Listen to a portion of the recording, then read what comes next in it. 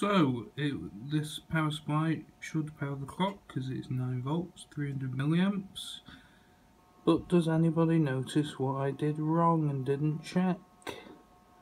That's right, the polarity is positive on the outside on this power supply, and the pin is negative, and I didn't notice.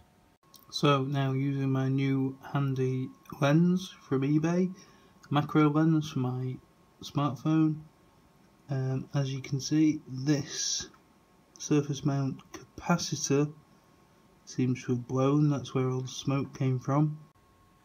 Yeah, according to this schematic here, between raw and ground is capacitor 19, a 10 microfarad capacitor.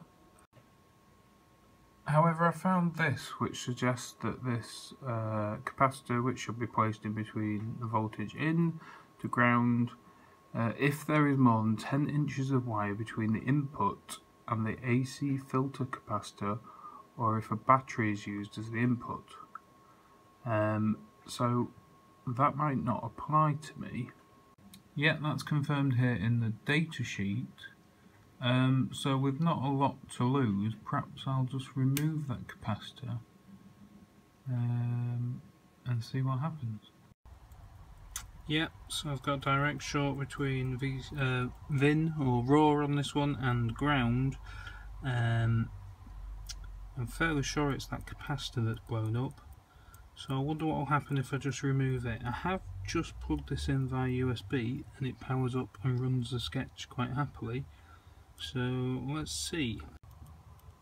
So there it is, that's gone, and that's looking a bit better. Okay, so now let's give it a go on this quality ready cell.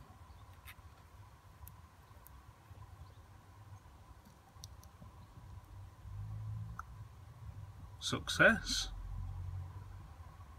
This sketch is set to, once the bootloader's run, it's set to turn that LED on for 1 second and then carry on as normal and do the voltage meter clock. So let's see. That seems to be working like it should. So the voltmeter clock is finally finished, mounted in this galvanized steel enclosure and riveted in are the meters. I thought these meters looked particularly industrial, so I thought it worked quite well in this metal case. It's telling the time quite accurately. As you can see, it is 9:55 and however many seconds. Yep, that's about right. The Arduino Mini survived its ordeal and it's quite happily working inside there now. So I hope you like the finished product. Please give me a thumbs up, subscribe and comment down below. Thanks for watching.